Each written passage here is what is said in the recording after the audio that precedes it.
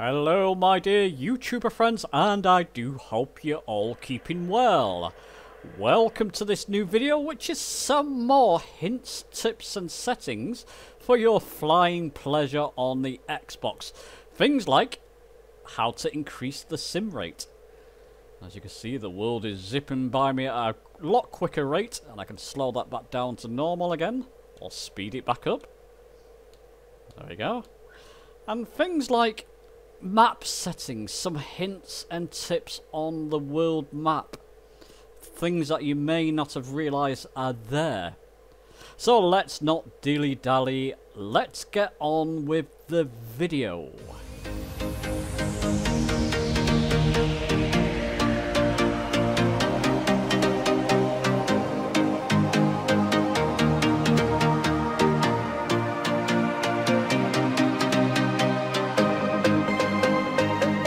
So the first tip I want to show you and share with you is increase sim rate. It's basically accelerating time. So if you're flying along on a long journey, you want to accelerate time. Indeed, you can do this. You've been able to do this from day one, but I'm using the Xbox controller to do this. So I'm going to set up a couple of buttons. Just going to go to my options, control options, all with the Xbox controller. And increase sim rate and decrease sim rate is under miscellaneous. Ensure your filter is on all, showing every single possible setup and button combinations and mapping that you're able to do. When you're in all, go to miscellaneous. And if you just scroll down this list with your right analog stick, sure you know all know how to do that. You've got sim rate here. It's not the one we want. Keep going down. We want the first word to be increase. There you go. Increase sim rate. Now for this, I'm going to set a couple of buttons that are not set up by default, I believe. I'm using the right bumper. Look at your gamepad. You've got two bumper buttons left and right and two trigger buttons beneath them. The right bumper button in combination with the D-pad up to increase my sim rate. So right bumper and D-pad up. So I'll go to increase sim rate, click in that box, click in start scanning, press my A button there, and right bumper and D-pad up. There you go. That's registered, so that's now increased my sim rate. Validate. I'm just going to press my Y button to apply and save. Then we can scroll down this list and decrease sim rate.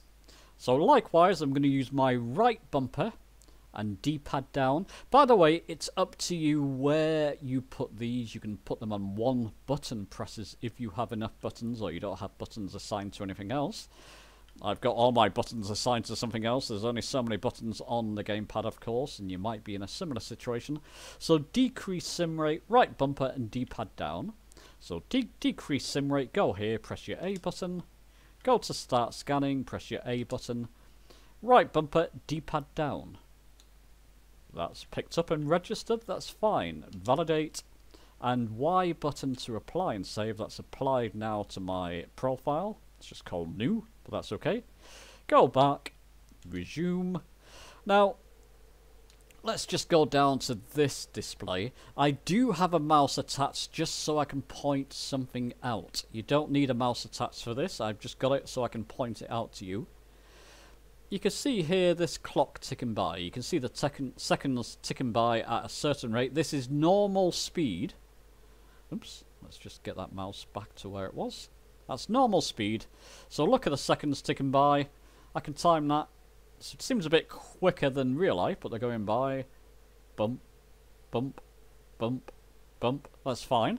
So if I increase the sim rate, right bumper, D-pad up, you can see those seconds ticking by a lot quicker now. If I was flying, the world would be zipping around me. Right bumper, D-pad up again. And now you can see they're going by a lot quicker.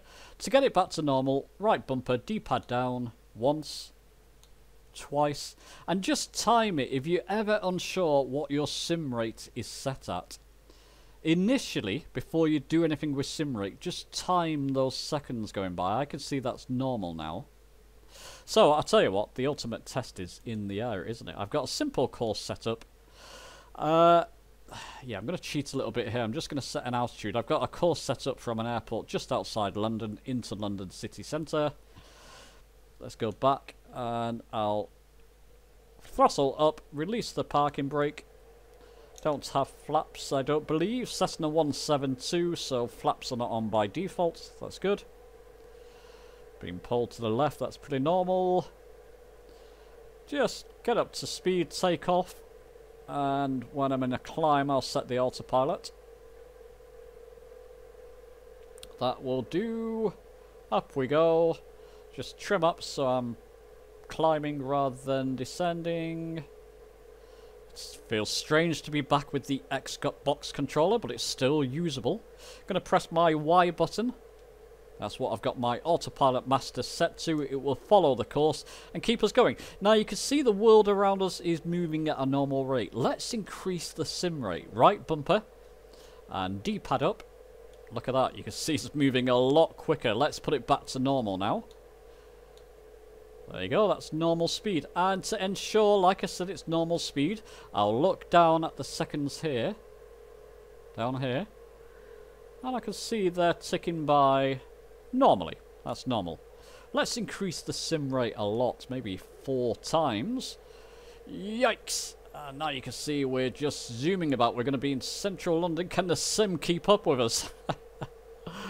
Oh, should we do another London to Paris in 10 minutes this time with sim rate? If possible in the Cessna 172. Let's just decrease that back to normal. I think I pressed it 4 times, but just to ensure, I'll look down here and see my seconds. Let's just decrease my throttle. I'm over revving the engine there. Come on, back you go. Yeah, I can see my seconds ticking away normal. So that's one way you can set up how to increase the sim rate. It's not ideal. Ideally, you should have a display on the screen saying what sim rate you're in. With the Xbox, we don't have that. With PC, I'm going to link a video in the top right. It's FS Sim Rate Bandit. It's absolutely the best third-party add-on. It's free as well, so you don't pay for it. A third-party add-on that you can use, and it just tells you what your sim rate is. And it's absolutely brilliant with PC Flight Simulator. With the Xbox, it's more a case of coming down here. If you're not sure what your sim rate's doing, look at your seconds. They're ticking away normally. I'll increase that. You can see they're ticking away a lot quicker now. Decrease to put it back to normal. That's the way to do it with the Xbox. Anyway, let's move on with more tips. Okay, so for these next set of hints and tips, it's all going to be on the world map. There's a lot more you can do here than a lot of people may realise. Some of you may know this, some of you may not. I'm going to use my cursor. I'm on the Series S still, using the gamepad only. Going to come down to this bottom menu here where it's got more. You can press the button just below the X to the right, in fact, the 2 squares.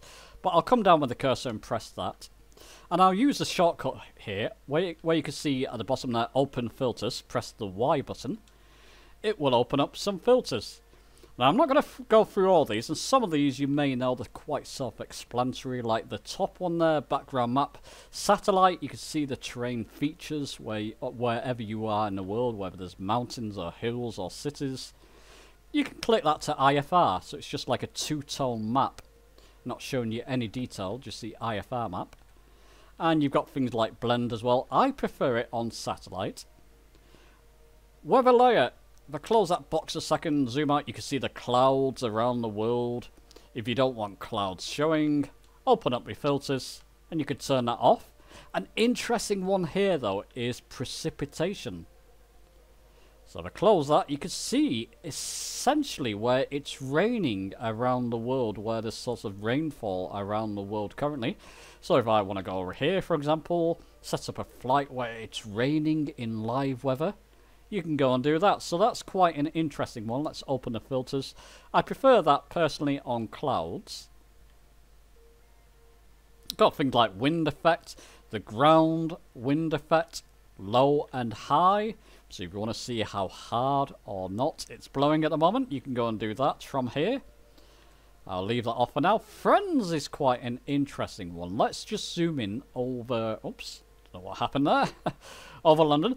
I'm on live multiplayer at the moment. Flight conditions, all players on the North Europe server.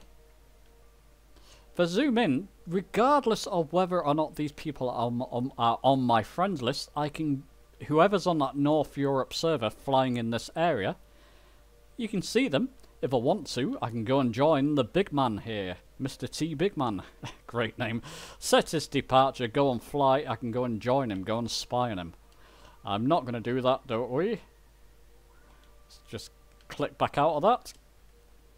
Go back to more, press the shortcut there. I don't want to reset. Go back to more and open filters. Now, an interesting one here though. If you got friends... I've got a fair few friends on the Xbox and PC. Only one is online at the moment, that's Parrot. If I want to find her, instead of zooming in every detail all over the world trying to find her, which will take forever, I can open the filters, put friends on, come out of this box, zoom out, and I can just wander around the world till I see a sort of green icon, which is there. There's Parrot. She's near Los Angeles. I think she's paused. I did try and spawn on her just before recording, and she's paused. So as soon as I spawn in, I fly past her. But if you want to, you can't communicate with your friends for some reason who are flying, but you want to fly with them. Turn that friends on. Click on the person, set his departure, and click on fly. You can go and join them wherever they are around the world. So that's quite a useful feature. Let's go back over the southeast of England, open the filters. No, don't want to reset. More, open filters. Click friends off for now. You got third-party contents as well there. I think that you got add-ons for the world map. I believe maybe someone can give me more information about this third-party content down in the comments. And that'll just make sure you're still watching. Now, say you wanted to set up a flight route. You want to set up a route for your friends to fly, but you don't want grass runways or water runways or snowy runways. These are all on by default. If you turn them off, now let's just see, grass runways. Turn them off, they will disappear from your world map. Turn them on. So let's just come out of that and zoom in a bit further there. And it will give us all the grass runways as well. Open the filters, turn off the grass runways. But you can see some of those are disappearing from the map. I leave them on because I like to land on all different runways. But if you don't want them showing on the world map, that's how you do it. Points of interest, self-explanatory. You can see landmarks.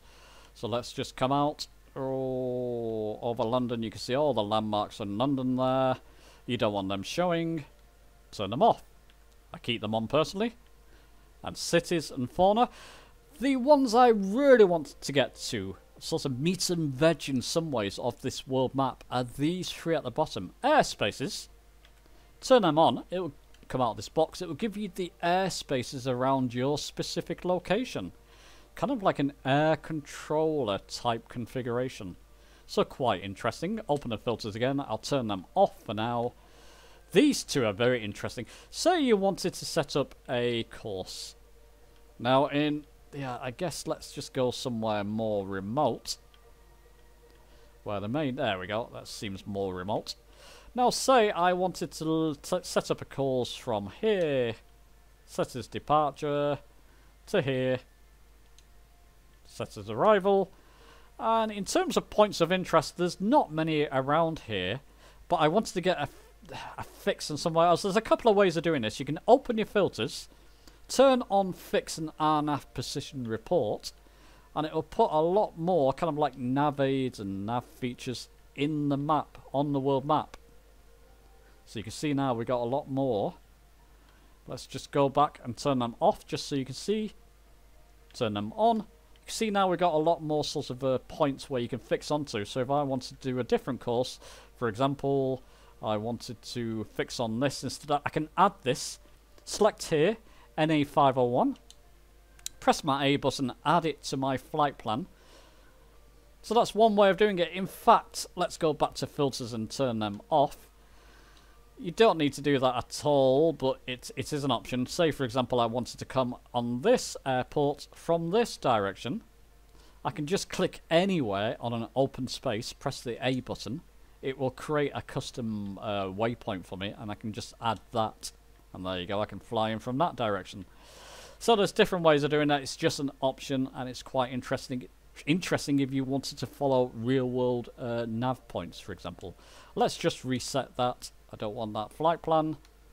And the other one, which is very interesting indeed, only something I've learnt myself fairly recently. I did a video of doing a manual ILS into an airport, and I use an external browser to find the ILS frequency.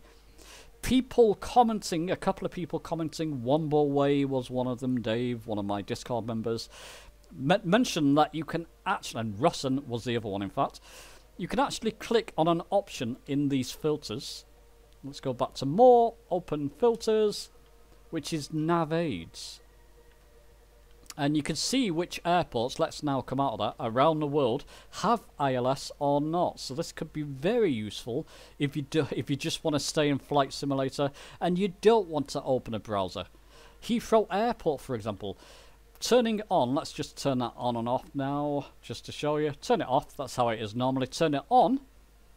You can see new boxes have now appeared around Heathrow Airport. If I click on one of them, to the right here, it will give me the ILS frequency and the type, localizer DME.